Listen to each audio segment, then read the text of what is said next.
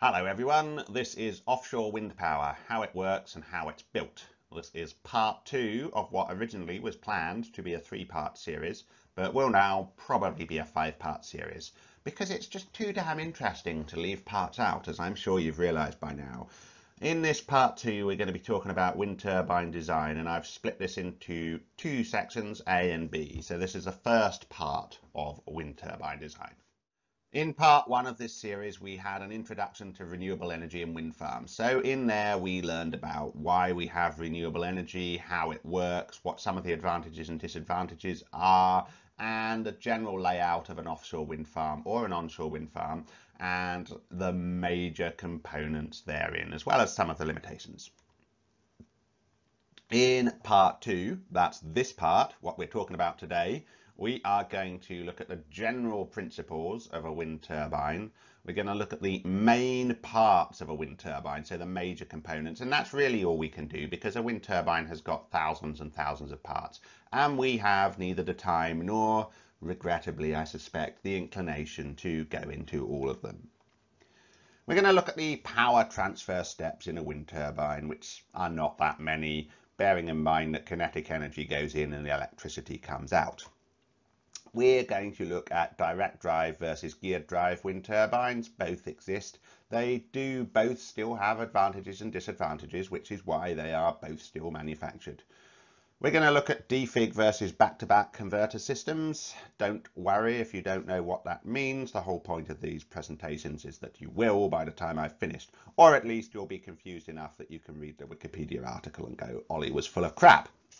Part 3, which will be the second type of wind turbine presentation, we're going to be basically sweeping up all the other stuff really. So bearings, blades, control equipment, auxiliary equipment that's inside the wind turbine, as well as a summary of these two parts. I wasn't originally going to do the contents of part 4, but I've decided I'm going to. So we're going to talk in part 4 about the electrical infrastructure of the wind farm. So by that I'm talking about export cables, inter-array cables, switchgear, overall control systems, operation and maintenance, ports and so on. And any auxiliary equipment that you might find on the wind farm, such as cameras, bird radar, wave radar, structural health monitoring equipment, and so on. In part 5, we are going to look at the layout, construction and operation of an offshore wind farm. So some of the considerations that goes into designing the farm in the first place, the general overview of how you would go about constructing one and operating one. Now, this obviously is a huge subject in itself, so I can only give you an overview, really, a starting point for future studies. All right, then, well, let's push on with this exciting topic. Just a recap on part 1, where we looked at the overall wind farm in general, and I've made this lovely little graphic for you with my own bare hands. So over here on the right hand side, we have the wind turbine, and as we said, there's not that much in terms of energy conversion. We get wind coming in. Now, wind obviously has a degree of kinetic energy in it, so that kinetic energy in the wind, in the moving air mass, is converted to kinetic energy in the moving rotor, and that kinetic energy in the moving rotor is connected to electrical energy, which then flows out of the wind turbine. In addition, there will be some heat losses because neither the electrical nor mechanical equipment inside the turbine is 100% efficient, and there will be some disturbed wind leaving the turbine, quite a lot actually, as we shall see in the next slide. Or the slide after, I'm not 100% sure. Now, obviously, we're extracting kinetic energy from the wind. Therefore, the wind leaving the turbine is going to have less energy. But, as we'll see, the actual solidity of the wind turbines in terms of how much resistance they subject to the overall flow of wind is perhaps not as great as you might think. That electricity, if we're looking at an offshore wind farm, flows down through the inter-array cables into the offshore substation where fitted, where it generally gets transformed to either high voltage DC or high voltage AC, which then flows down the export cable, and that could be quite long. That could be maybe 60 to 160 km or more on some modern farms, through the transition joint bay, which is where that offshore export cable is joined to the onshore export cable, which again, depending on where your onshore substation is, that might be 5 to 10 kilometers, but often is only 2, but let's say 2 to 10 kilometers.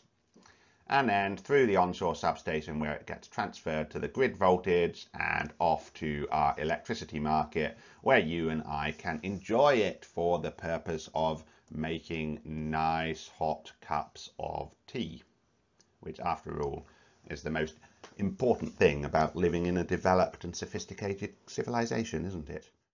Okay, so let us start with the principle of operation of a wind turbine. As I explained in the last slide, a wind turbine is, generally speaking, going to convert kinetic energy in the moving air into some form of electrical energy. Now, unfortunately, that first step of transferring energy is not going to be particularly efficient. So just to put this into perspective, overall, the overall efficiency of a wind turbine is about 40 to 45%. What that means is that the electricity that comes out of it is about 40 to 45% of the kinetic energy in the form of wind that goes into it. Now, you might say that's not good. You might say that's pretty good. I mean, a good coal-fired power station is going to struggle to be much over 40, 45, so it's in the running there. However, there is a reason that wind turbines cannot be substantially more effective than that, and that is this concept called the Betz limit. So Albert Betz, he was a German physicist who in 1919 calculated that no wind turbine can convert more than 59.3% of wind energy into mechanical energy in the rotor. So obviously if you start with 59.3% on an absolutely perfect rotor, then you feed it through some sort of gearbox or generator or conversion equipment, you're going to be losing more than, you are going to end up with a relatively low efficiency. So 40 to 45% does not look too bad. Now, the reasons for this mathematical limit, which cannot be broken, are not too complicated to explain in the most general terms, but I must admit my aerodynamics is not particularly good. If you're interested in the mathematical derivation of it, there are many YouTube videos that go through that, and I would invite you to go and watch them and maybe come and explain it to me afterwards. But the general principle is that moving mass going into the wind turbine needs somewhere to go. If you had a 100% efficiency turbine, then the wind would sort of pile up behind the blades and it wouldn't be able to get out of the way to let more wind in. Now, obviously, it's a bit more complicated than that, but for our purposes, that's what we need to know. Albert Betz was not the only person who developed this law. 3 or 4 other people did around the same time, including Frederick Lanchester, the renowned British engineer. But in keeping with the principle that no law is actually named after its inventor, it's called the Betz limit. And it's got nothing, and this is important, right? It's got nothing to do with the inefficiencies in the generator or even the blades, but in the very nature of wind turbines themselves. So yes, we can tinker around with a wind turbine. Yes, we can improve the aerodynamic efficiency of the blades and so on and so forth. But no matter what we do, we are not going to get over this 59.3% efficiency level. If you see, and you still do sometimes, advertisements claiming that some guy in a garage has got some seed funding to develop a turbine which he claims is more efficient than the Betz limit, this is tosh, and it's not true. Okay, I've written it's unbreakable except for in narrow channels, which is exactly what those shrouded turbines attempt to do. Now, interestingly, in part 1, I mentioned that tidal turbines are in development, and because tidal turbines are often placed in narrow channels, those narrow channels can, under certain circumstances, allow those tidal turbines to exceed the Betz limit. But that is a geographical feature, and it is not of relevance to large wind turbines. Now, on the right here, I have this wonderful 240p graphic that I pulled from this source here, which shows the efficiencies of various types of turbine. And you can see that the three-bladed rotor turbine of these types here has the highest efficiency, and the actual efficiency of the rotor itself can peak at around 50%. Obviously you've got your old-fashioned sort of Dutch turbines and American turbines, not too bad actually, 25 to 30% efficiency, which is actually not too bad if you consider that's a technology that's 1,000 years old. The sort of drag type, Savernius type rotors, you know, the spinning advertising sign ones, obviously they are very, very inefficient, but their benefit is that they're simple. It does have two-bladed rotor and one-bladed rotor designs here. As you can see, they are slightly less efficient than the three-bladed design, again for aerodynamic reasons which I'm not competent to speak to, but in general there can be other disadvantages to single-bladed rotors in terms of the fact that the rotor has to spin so much faster, and the leading edge protection system on the blade can get knackered quicker, so that somewhat negates the simplicity advantage of them, even though they're slightly less efficient, but you might be able to accept that. Okay, let's look at the various sort of concepts of turbines. Now, the reason I'm doing this is more to give you a historical perspective than anything else. So vertical access turbines like this Darius design used to be quite popular, and by used I'm talking the 1970s and 1980s, and they are very uncommon today, and there's several reasons for that. Now, every so often some, you know, charlatan on the internet is trying to go and get some investment on Kickstarter or something to basically rebuild one of these, but there are reasons that they're not used too much. So what are the advantages? Well, they can accept wind from any direction, so there's no yaw system on this. Okay, it's a vertical axis, so whether the wind is coming from any direction, it will spin. Now, the way they work is that these sorts of blades are wing shaped, so as the wind hits them, it creates a rotational force. Some of them have quite clever mechanisms where they sort of bulge out if they're going too fast and therefore slow down. Some of them don't. The mechanical components are easily accessible at the base. Now, that can be an advantage. You know, the main bearing is down there, the generator is down there, so you don't have a lot of mass high up, and that can mean that, for example, you don't need such a robust foundation system. However, they are inherently low efficiency. We saw on the previous slide around 35%.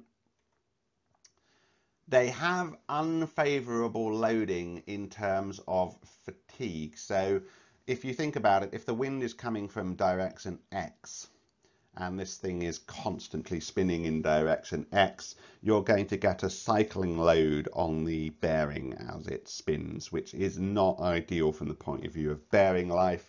And a lot of these turbines did fail from fatigue quite early on, not just in the bearings, but actually in the masts themselves.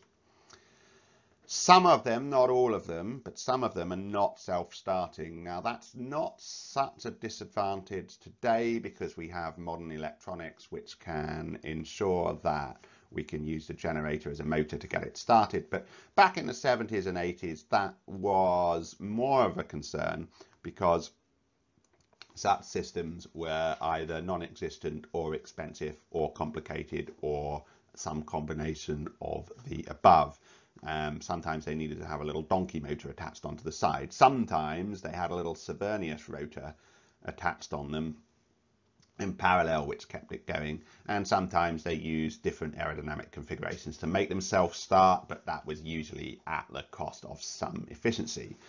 So then we come to the wind turbine, which we're all familiar with, which is the horizontal axis wind turbine. Now, these are basically ubiquitous today and have effectively dominated the market since the early 1980s, when it became practical to build them with slightly better bearing materials, and more to the point when the disadvantages of the vertical axis machines became apparent after operating in California for a number of years.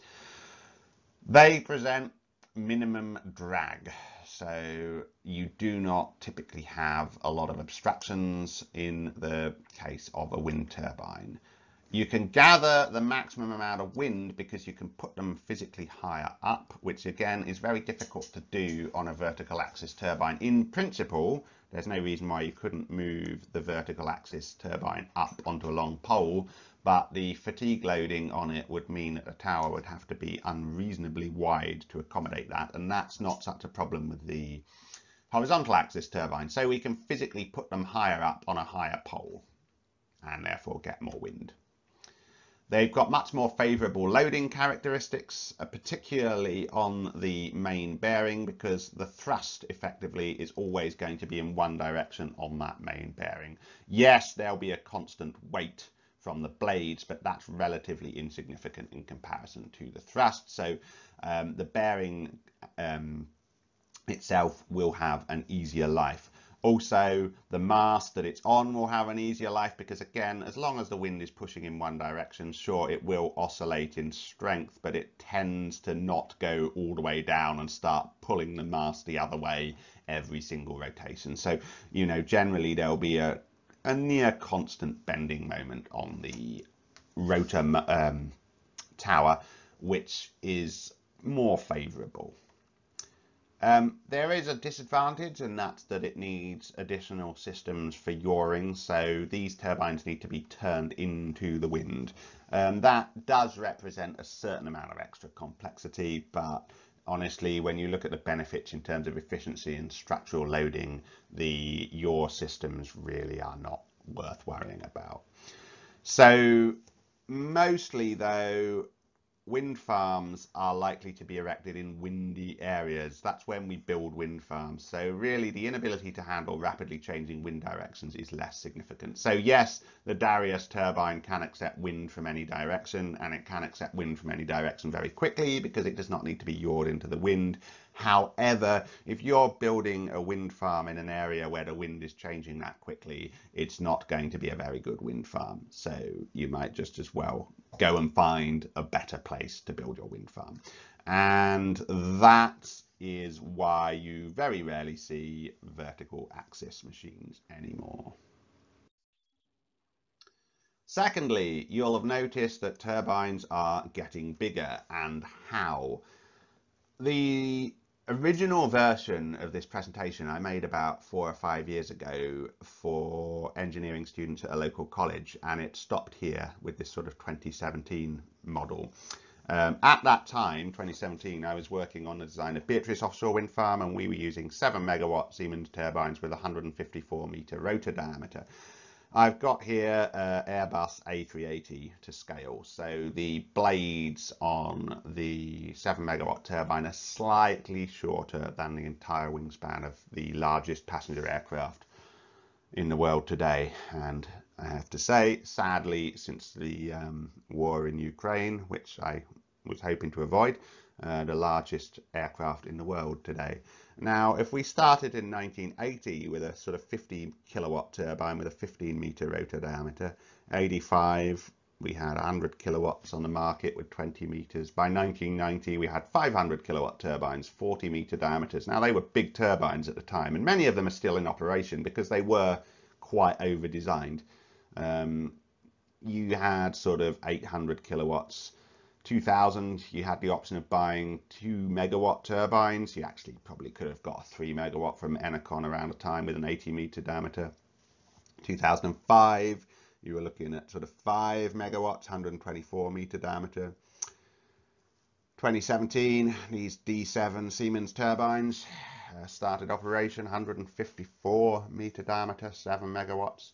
Now the wind farms I'm working on in Taiwan, we're looking at using turbines in the 14 megawatt class. These have rotor diameters of around 222 meters, depending on which manufacturer it is. We haven't selected one yet, but they're in that class. Now, obviously, these things are getting bigger, so why?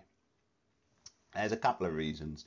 Larger turbines are higher up and therefore they experience more constant winds and less turbulence. Most of the turbulence that you are going to see on a wind turbine is sort of within 50 to 100 meters of the ground. So if you can shift your turbine up above that, you're going to get much more consistent wind, which leads to A, a higher electricity output, and B, less wear and tear on the turbine.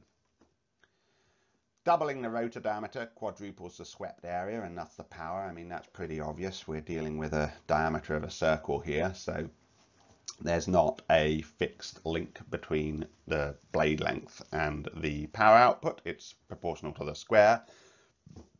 Unfortunately, counterexample is the mass of the blade is proportional to the cube of its length. So we are constantly fighting technology to get these blades light enough to build them bigger and bigger. Fewer, larger components means less maintenance. And to be honest, guys, this is absolutely crucial and absolutely key.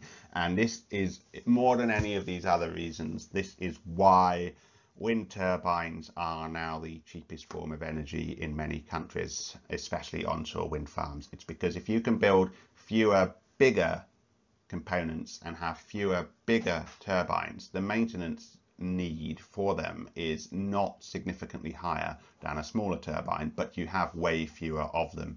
So if you have a wind farm with 100 small turbines, you've got 100 sets of bearings, 100 sets of blades, 100 sets of towers, and so on, 100 control systems to monitor. If you replace them with 10 super large turbines, you do not have maybe 1/10 of the maintenance, maybe you have 1/5 of the maintenance, because maybe the big turbines take twice as long to maintain, but there's far fewer of them. So your maintenance costs go through the floor, and that is particularly important. But it's not just the maintenance cost. Because of economies of scale, we can have lower installation costs because we don't have as many turbines that need to be installed. Sure, they're bigger, but in terms of the actual duration of time that it takes to install it, there's not a significant difference between a small turbine and a big turbine. It is more expensive to install a big turbine because we need bigger, heavier equipment, but it doesn't take longer. And don't forget that time is very, very expensive, particularly when you're talking about fuel costs and skilled personnel. So overall, the economies of scale of making larger and larger turbines lead to this inevitable drive to build bigger and bigger turbines. Now, we are somewhat hamstrung onshore, as I've said before. Onshore, you're looking at the sort of 3 to 4 megawatt range, sort of round about 120 to 140 meter diameter. And the reason for that is primarily because of how difficult it is to get those components down the little roads that you have to your windy onshore site. So obviously, if it was possible to build them bigger onshore, they would be. But in general, that is not an easy thing to do. Offshore, the sky really is the limit. We build bigger and bigger turbines, and bigger installation vessels are built to create them. So it's not going to stop here at the sort of 12 to 16 megawatt class. It will go 20, 25, maybe even 30 megawatts. And from the advances that you can see here, say less than, about 20 years, we have gone from sort of 2 megawatts to 14 megawatts. So sort of a 7-fold increase in about 20 years. If you think if we do another 7-fold increase in the next 20 years, we could be seeing very, very large turbines. I don't personally think that we're going to see turbines much larger than 30 megawatts, but many people have been wrong. When I was doing my master's degree at the University of Nottingham in 2009, my professor, Professor Seamus Garvey, who is no fool, by the way, was absolutely confident that it was going to be impossible to build turbines economically larger than 3 megawatts, you know, and he had staked an awful lot of research onto that premise, which obviously is complete nonsense. So anyone, even someone as experienced and knowledgeable as that, can be wrong. So who knows, maybe we see 100 megawatt turbines. I don't know. One thing I can say is that the trend, the driver to make them bigger and bigger is not going to go away. Side note on that, if you're tempted to go into your local hardware store and buy a small turbine to put on your house, please don't do that. Such small turbines are very unlikely to even recoup the cost of their manufacture in terms of the energy they produce. Whereas large turbines, you're looking at a return of between 6 months and 2 years. In other words, the energy that these things create is sufficient to manufacture them within 6 months and 2 years of operation, and that depends on the type of turbine and the site. So if you read in a right ring gutter rag that wind turbines use more energy than they create, this is absolute nonsense, and these things will run for minimum 20 years up to 35 years. So it's complete nonsense. These things do generate way more energy than they need. However, your small turbine that you buy at B&Q will not. If it says 200 watts on it, you're going to be lucky to get 20 watts out of it on any given day, and it's not going to run for more than a year or two without failing. So just please don't. You're much better off investing in a company that makes big turbines, and that's going to have a much bigger effect on the world.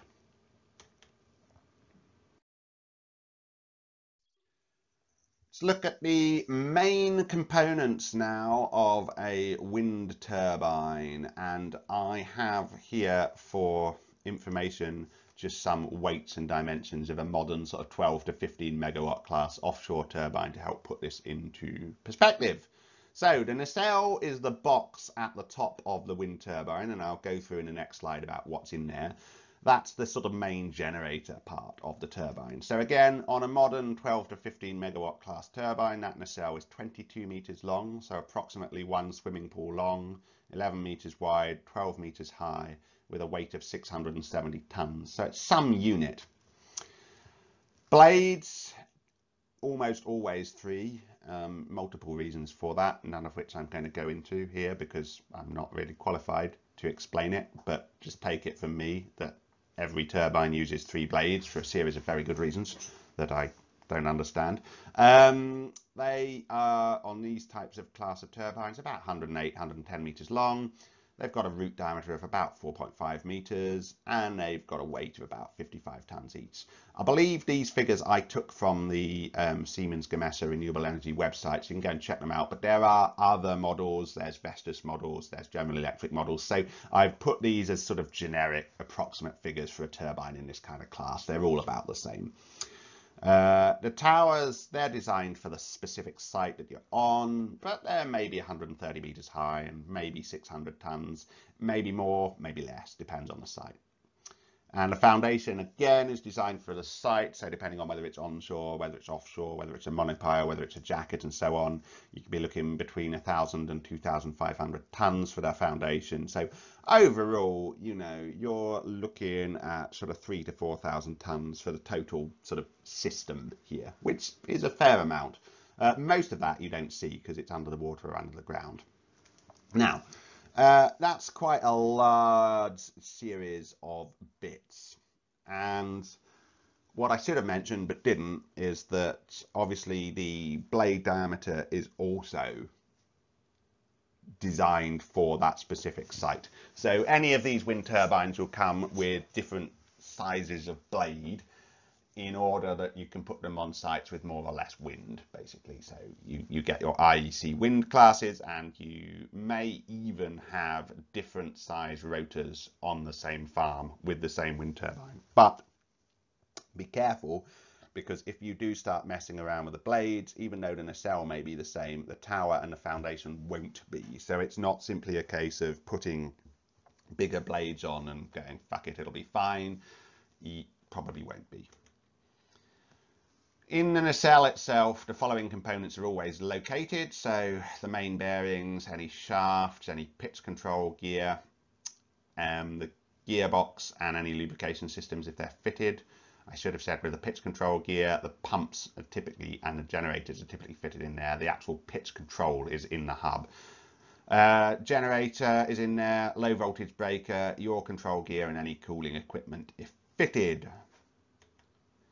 then located in either the nacelle or the tower or the TP, which is a transition piece at the bottom of the tower, or spread throughout, depending on the design of wind turbine. You're going to have the main transformer and the main control computer and a high voltage switchgear. And as I said, depending on what turbine it is and depending on where it is, those things may be split a little bit. But generally, these things as a minimum are in a nacelle stroke hub. And these things could be in a nacelle, tower, or transition piece.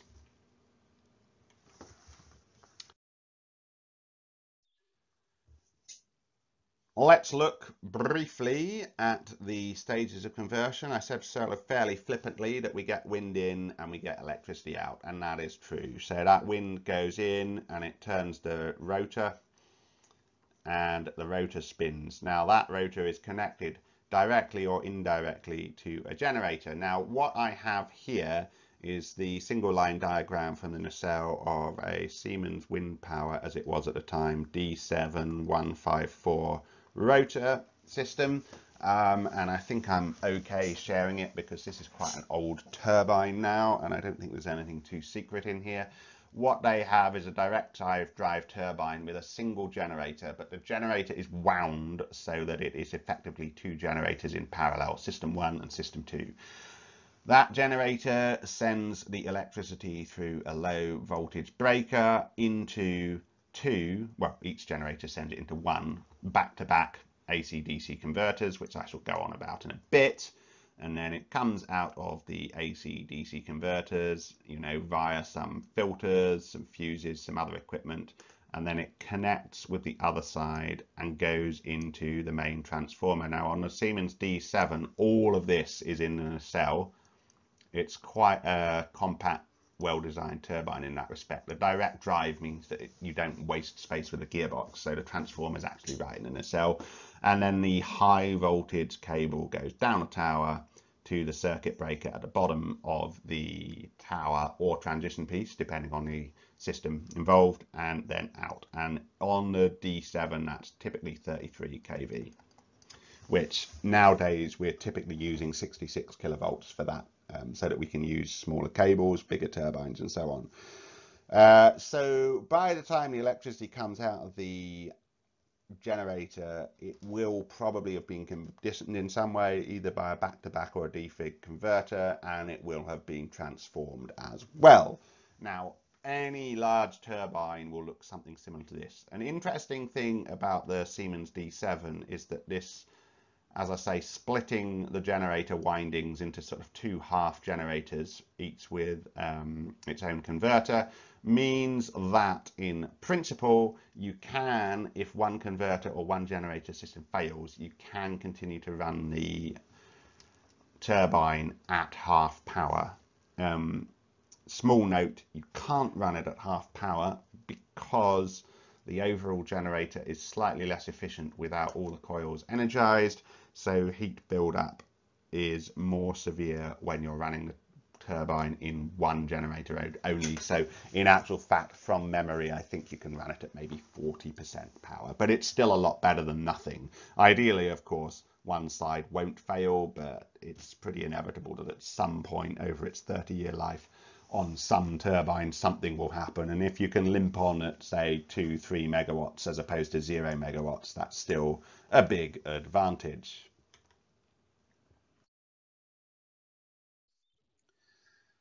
Let's look now at the mechanical layouts that are available. Now there's two primary mechanical layouts, geared drive and direct drive. So geared drive is pretty much exactly what you would imagine. You get your rotor, and that is connected to a step-up gearbox, and the step-up gearbox is connected to the generator. Now, obviously, the rotor is low speed, high torque, and generators are typically high speed, low torque. So you need a step-up gearbox. Now, I would say that about 80%, probably about 80% of turbines, onshore and offshore, in the world today are of this geared design. They have some kind of gearbox in there. It's difficult to get exact numbers without spending more time than I need, but it's certainly a very high proportion of them. So the advantage is that the step-up gearbox means that you need a much smaller generator, because you can have a high-speed generator, and actually, you know, if you have a high-speed generator with 3 to 6 to 7 to 10 megawatts, it's not actually going to be physically very big. You know, it's going to be the size of a small office room or something, a box room in your house, because it's got the high enough speed in it that the magnetic flux density doesn't need to be so high, and therefore doesn't need to be so massive. But it is mechanically complex. A step-up gearbox is quite a difficult thing to make reliable. It needs auxiliary equipment like lubrication equipment, cooling equipment, vibration monitoring equipment. It needs a lot of inspections done to it to make sure that it's working, and you do get issues with it. So maintenance intensive, and gearboxes fail. And in fact, there's been numerous examples of gearbox failures across numerous designs of wind turbine from numerous manufacturers. So it's not that there's one manufacturer who's cracked this and it works. Basically, there's metal fatigue issues, there's irregular white etching, cracking issues, there's bearing failure issues, there's vibration issues. Any of these things can lead that gearbox to fail. Not to mention the fact that it completely fills your nacelle. So typically, if you do have a geared turbine, typically, but not always, a lot of the conversion equipment and transformers are stuffed into the tower. Therefore, there is the direct drive system. Now, the direct drive system isn't new. Enercon, which is sort of a boutique German manufacturer, have been doing it since the very early 1990s, but until recently it wasn't particularly economic to do it. Direct drive turbine, this is actually an Enercon sort of graphic here, is exactly what you say. You have your blades and rotor, which is a low speed, high torque system, and that drives directly a generator.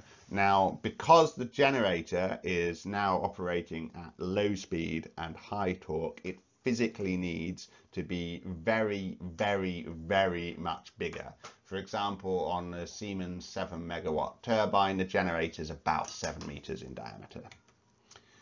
So a lot of manufacturers are now moving to this layout, and it's becoming increasingly popular. It is obviously much simpler from a mechanical point of view. You know, you don't have shafts to align, you don't have gearboxes to mess about with. You simply bolt your generator onto your rotor and away you go.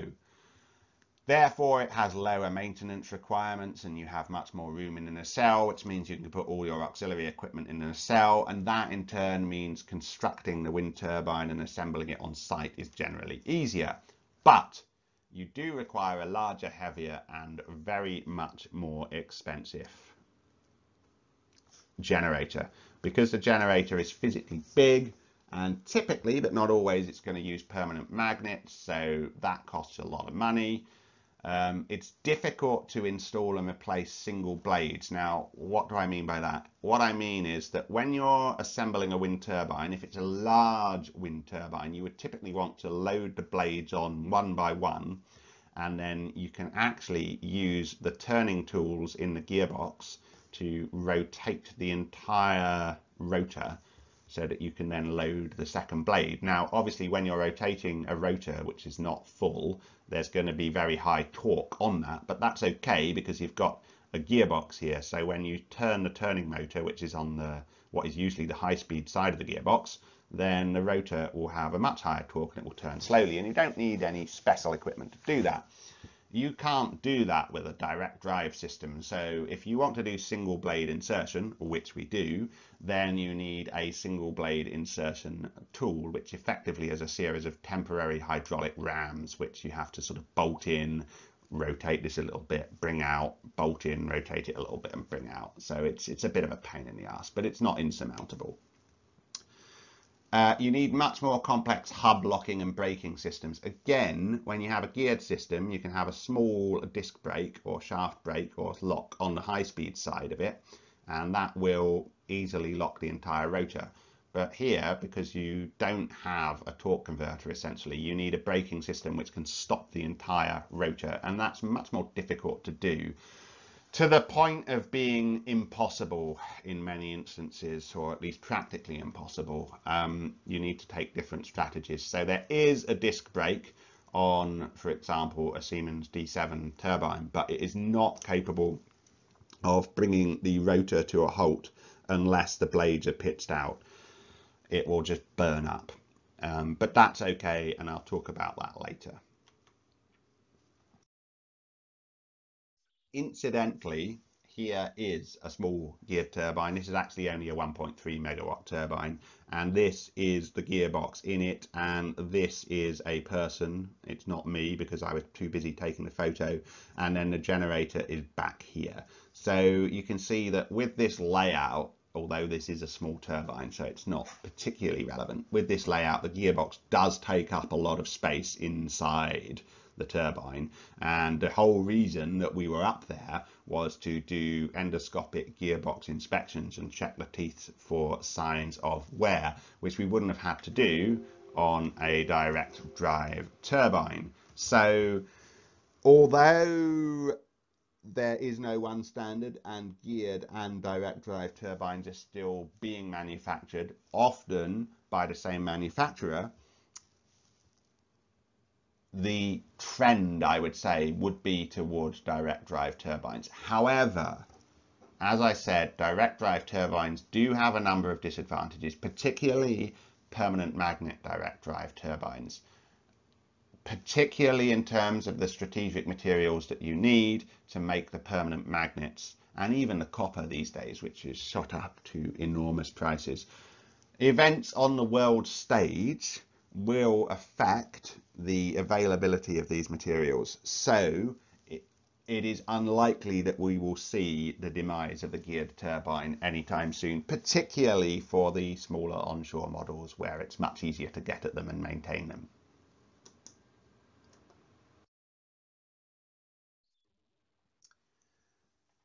Okay, let's look at the types of generator that you might find inside a wind turbine. Now there's predominantly two types. There's the doubly fed and there is the permanent magnet. Now older turbines may have slightly different types of generator, but in the world today these are the two types. So first look at the doubly fed induction generator. So it's quite common.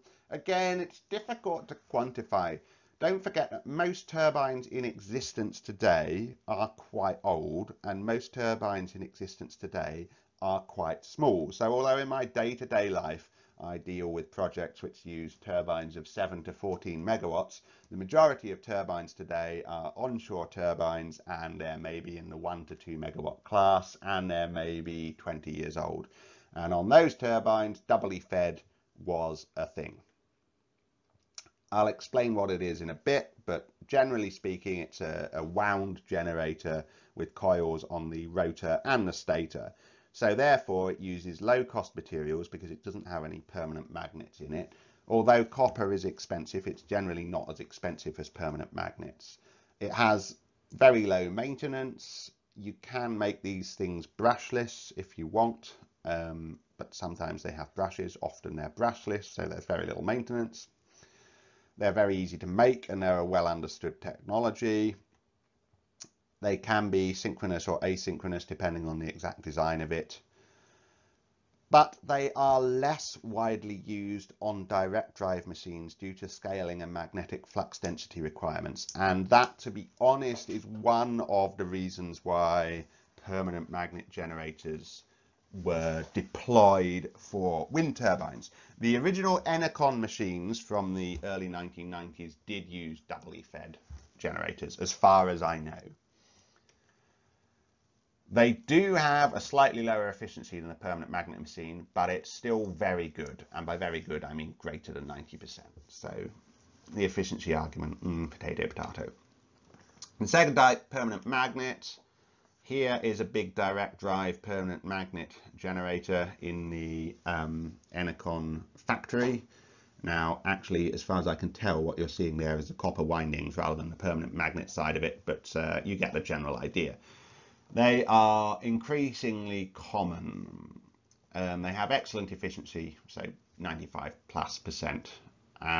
They are ideal for direct drive layouts, Perhaps that's the wrong terminology. They're pretty much the only option for direct drive layouts now. Now that turbines have to be economically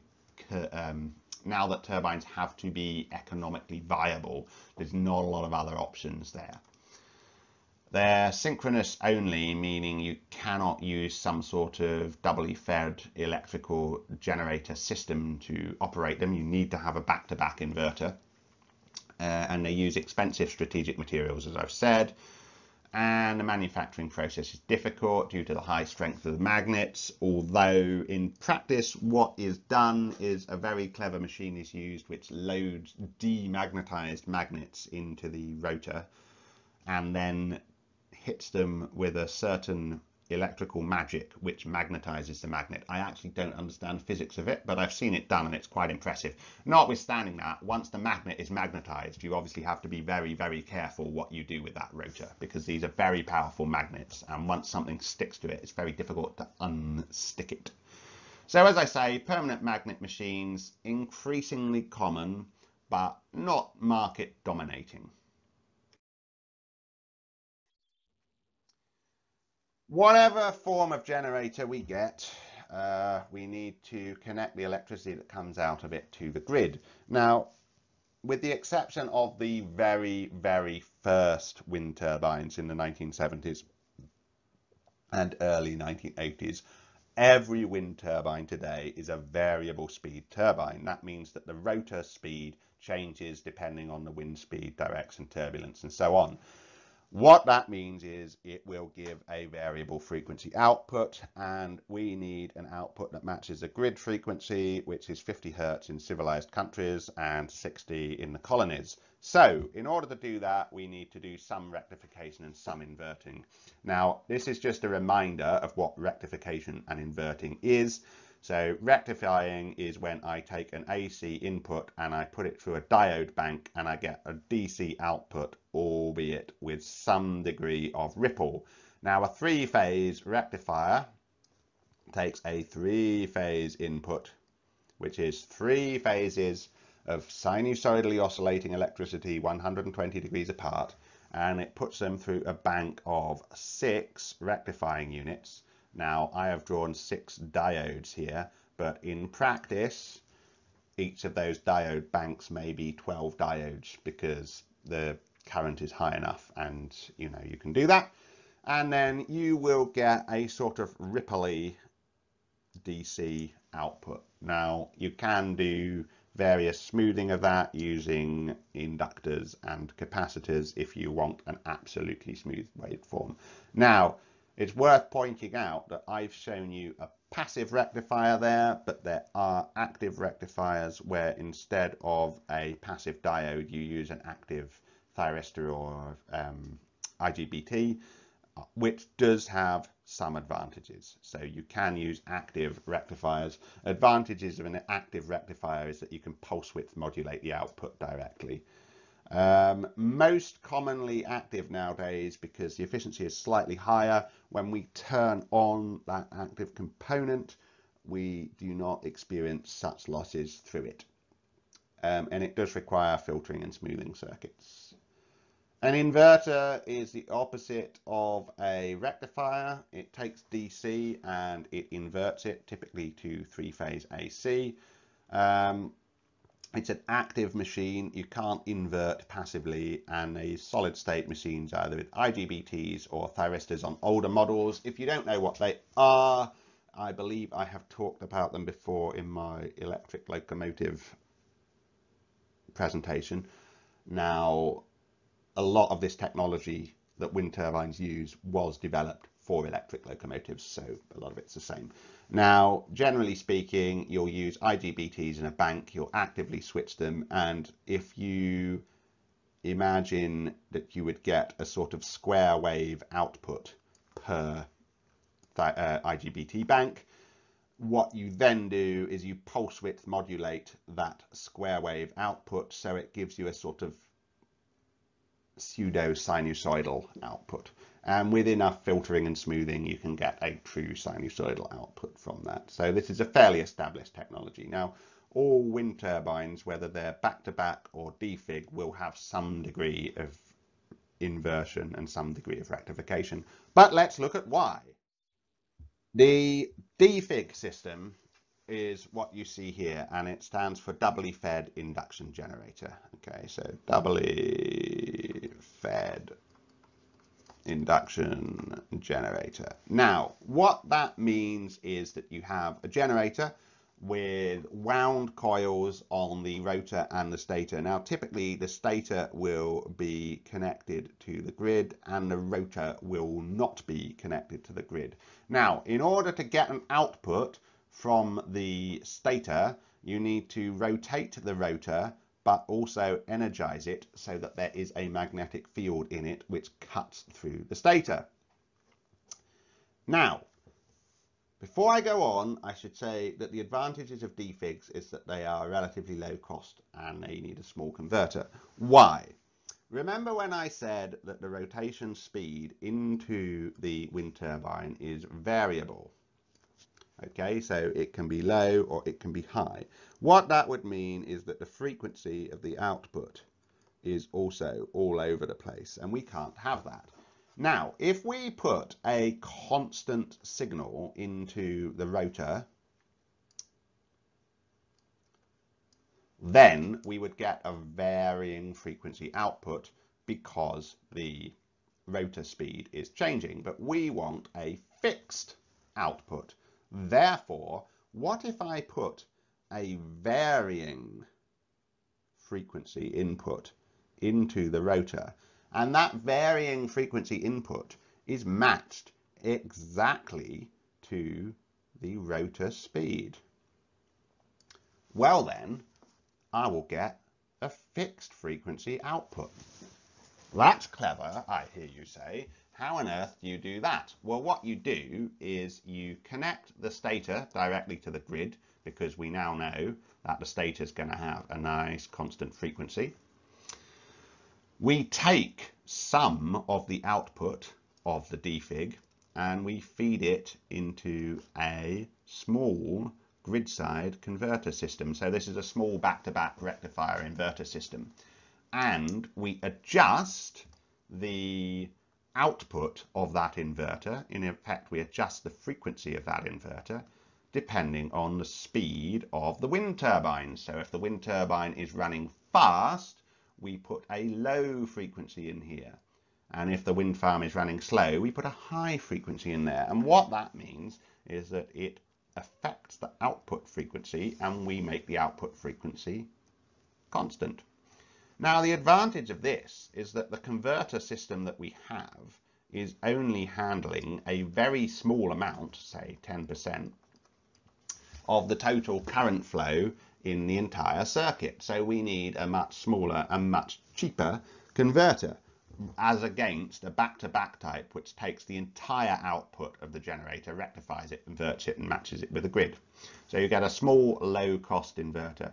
And they have pretty good efficiency, you know, and some would say that the overall efficiency of a doubly fed generator with a converter is as good or better than that of a permanent magnet generator with a back-to-back converter. And that's why both of these systems are still in use.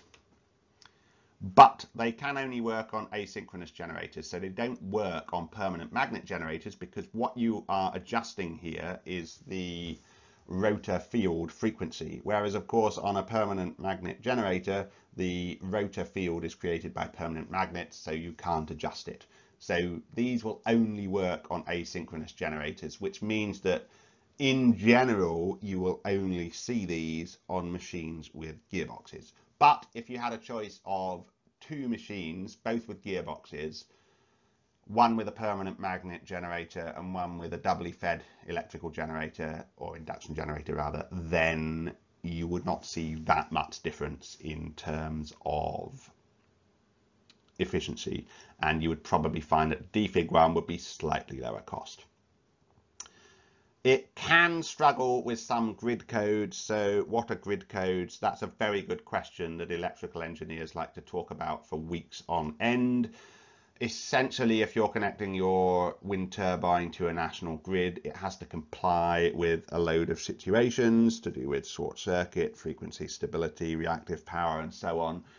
Generally speaking, countries with small grids have stricter grid codes than countries with large grids. So it's relatively easy to connect any old crap in, say, the UK, but it's more difficult in, say, the Republic of Ireland. So the grid code compliance of these may be more difficult, and they may need additional filters, shunt reactors, and so on, which may push the cost up beyond just having a back-to-back inverter in the first place. May. It very much depends on the grid code of that particular place you want to connect to and that particular turbine. But that's what a DFIG is.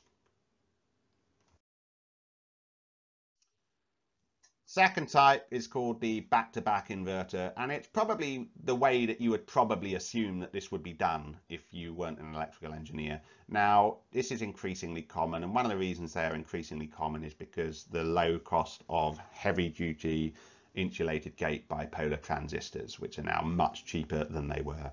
So it's pretty straightforward. You have your variable speed input at the rotor.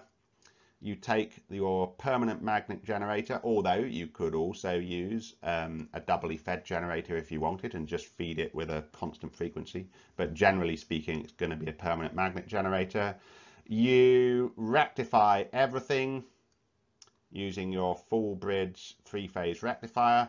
That gives you a DC output. Then you invert everything into your AC, so call it 50 Hertz because we're in a civilized country, and you connect that to the grid. So you need a large converter because you are rectifying and inverting the entire output of the generator rather than just a small portion of it.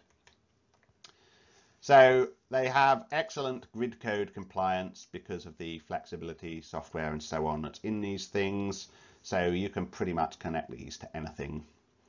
They work on synchronous generators, so including permanent magnet. In practice, they are usually paired with permanent magnet ones. So they can work with asynchronous or synchronous, but the point is that they will work with synchronous permanent magnet generators.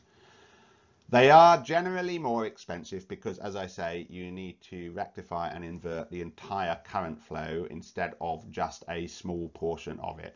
Now, that cost difference is maybe not as significant as it was because the cost of this conversion equipment is plummeting, partly due to how much of it we're using and partly due to IGBTs being widely adopted for everything.